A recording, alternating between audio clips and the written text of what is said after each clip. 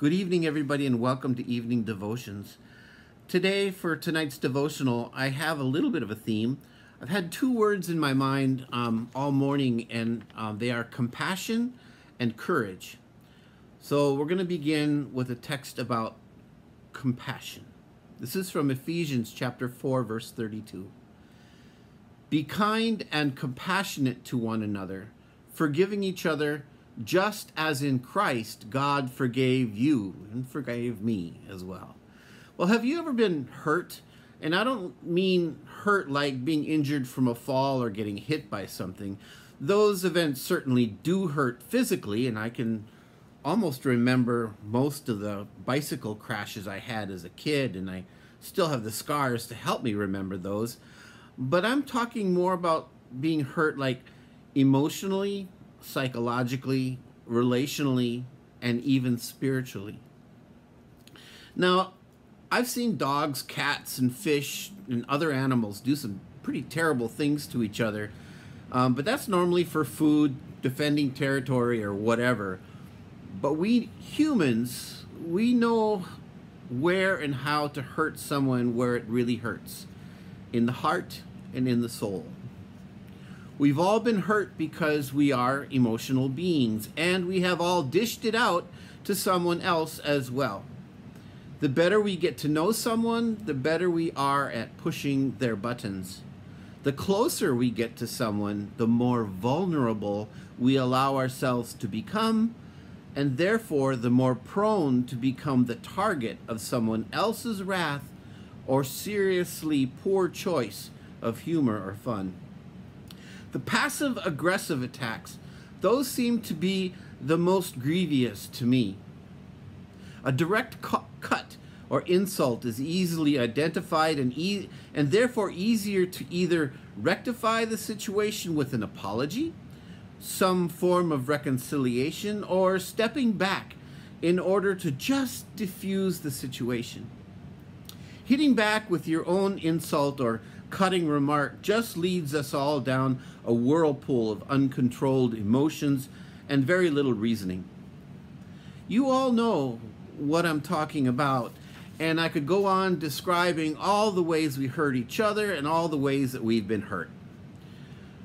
But what I want to say in this devotional is that the hurts that we have been impugned upon, they do not define who we are, and we must learn to let them go. I know some people who seem to hold on to the weight of spite and anger or the desire for retribution like it was some kind of badge of honor. I know some person that will openly say, I will never forget the Japanese bombing Pearl Harbor. Now think about it. That person has held on to that anger for a long, long time. And whenever she sees an Asian face, that anger, that bitterness would come up rumbling like an out-of-control volcano. And it wasn't pleasant for the people that was around her. I would say the majority of us have some kind of burden or grudge that we have chosen to bear in our heart, that we either choose to bring out in order to tell people who we are like a martyr and how much we suffer, or we allow it to simmer in our heart like a glowing piece of charcoal just ready to be thrown at somebody at the right time.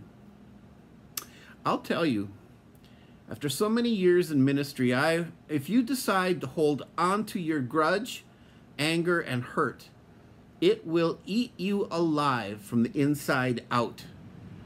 Grudges, hurt, anger, or even misdirected pride is like a cancer that slowly causes us to become deaf and blind to the beauty, joy, and love that is actually surrounding us all the time. God did not create us to be a trash receptacle that carries around all this negativity and hate that robs us of spending our precious time sharing and loving one another, or being amazed at the beauty that surrounds us, and even praising God for all the good things that God showers on us every day. Don't waste your precious, valuable time nurturing a feeling of spite and only racking up feelings of regret. The way we begin to release ourselves from this anger and hurt and shame begins with humility and compassion. If someone has hurt you, it's imperative to recognize that feeling when it comes up, gain control of your anger that you feel rising in your heart. And next, and this is rather difficult, you have to have compassion on the person who has hurt us. It's not easy, but we need to understand that the other person is also a person in pain. And because of their own pain and grudges that we don't even know about, that's why they might have lashed out at you. They too may be blind or deaf to their own thoughts and words. Release your anger because they may not have any idea what they are doing to you and what they're doing to your relationship. Have compassion on them as God has had compassion on you.